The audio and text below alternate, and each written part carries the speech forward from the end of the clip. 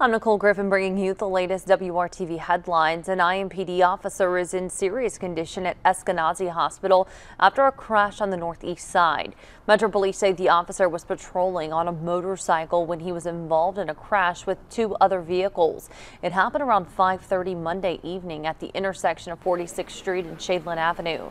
IMPD says the other drivers involved in the crash were not hurt and stayed at the scene to cooperate with the investigation. He stepped up to fill a vital role in his community, stopping violence before it starts. Now the family of an Indianapolis peacemaker hopes his legacy will live on.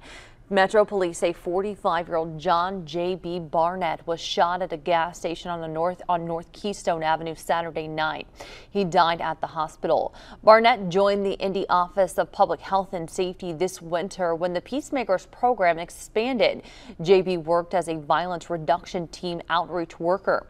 He spent Friday night at Riverside Park working with teenagers through the city's Safe Summer program. It's really painful. We're going through a grieving process, but at the same time, we have to also remember that we're doing this job for a reason. It makes our work even more meaningful now. Investigators have not released any details about what led up to the shooting Saturday night. They are asking anyone with information or video footage to come forward. Barnett leaves behind 4 children. His cousin is also a member of the city's Peacemaker program.